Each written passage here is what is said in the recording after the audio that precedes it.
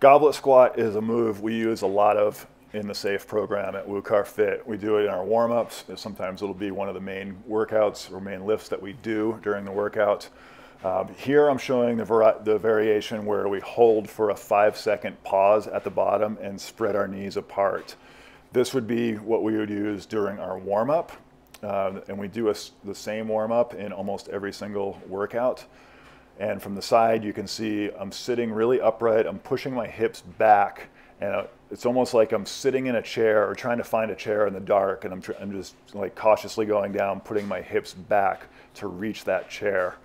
Your stance is going to be slightly wider than shoulder width, and you want to have your toes pointed slightly out, and your knees are going to track your toes. And then you're going to start the movement by pushing your hips back rather than bending our knees. By pushing our hips back, it's a subtle difference. It's going to help us to keep our upper body upright and keep our knees from going too far out over our toes.